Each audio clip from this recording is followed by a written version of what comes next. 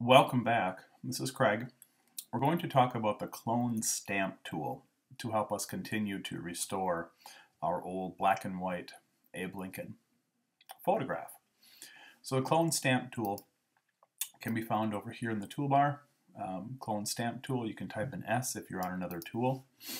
And the clone stamp tool in its simplest form, let me zoom in here, it will take an area and stamp it to another one, almost like you just used a rubber stamp to stamp here and apply what was here to here. This works off of the same brush tool engine, so you usually want a little bit of a blur to it to help feather it in. We'll start with a hardness of about 50 here, and again with my brackets, left and right brackets, I can make my stamp tool larger or smaller, make it about the same size as what I want to stamp out. And I hold my Option key down and I click, and that will give me my stamp and say what do I want to clone from this area to the next area. What's kind of interesting is they added this a couple versions back in Photoshop, is you can see that it gives you a preview of what is going to stamp there. Now if you look closely, you will see that when I hover, it's not quite covering that little hair there. So I might want to just increase it, and I can do this kind of in, while I still have the previously sampled area, I can increase or decrease my brush size, and it increases and decreases the sampled area too. So I could stamp this out with several different stamps to make it look closer to the background. I'm just going to do one, and I will click, and then that takes it away. Now if I want to, you see I picked up this little artifact here. I might want to take a different area here and get rid of that here and here. So the clone stamp tool also works well when you have complex areas like this large scratch right here. I particularly like to use this when you have to stamp along an object that is different, like the lapel collar here and then the coat. This is different. So what I can do is I can increase my stamp over here. I'll sample part of this collar, and I can come in here and I can stamp away part of this. You see I'm picking that up, so I don't want to do that. And I can stamp right up to the kind of the fold here where the collar folds over top of the coat. And then I can go to this side, and notice too, wherever I stamp, it follows it, so it moves up as I do that. Now when I get to right here, I'm going to want to sample the very edge of the collar. So I'm going to go up here and put my tool right at the very break where the collar falls into the suit. Click once here, and notice now when I come down, it will bring that fold with me. So as I stamp, it will allow that fold to come with, and I see a little bit of a duplicate here, so I'm going to reduce this. I see a duplicate here, here, and here too, so I'm going to just stamp out a couple of those. So we have one, and I'm going to sample this and break this up just a little bit.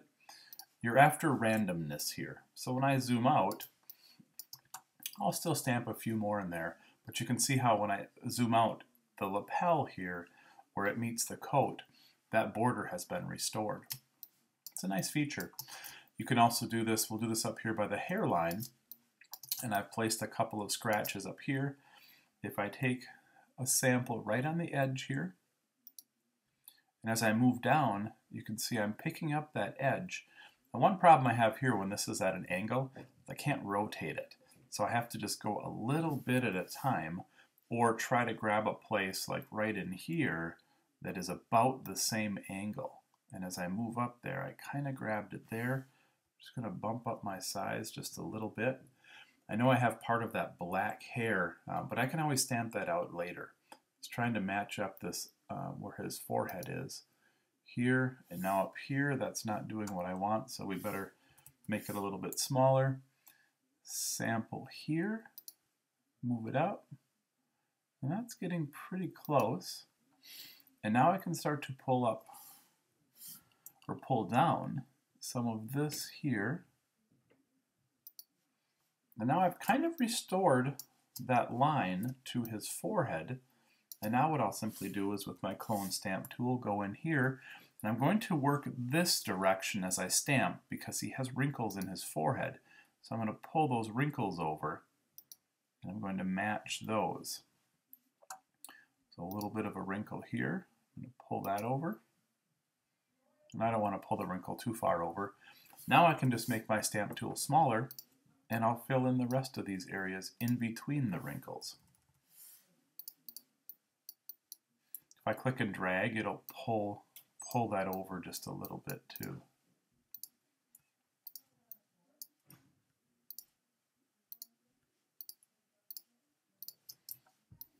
So as I zoom out, now you can see the forehead has been restored nicely. And I would continue to do that into the hair, starting from the top, pulling it down, kind of random sampling. So that is the clone stamp tool.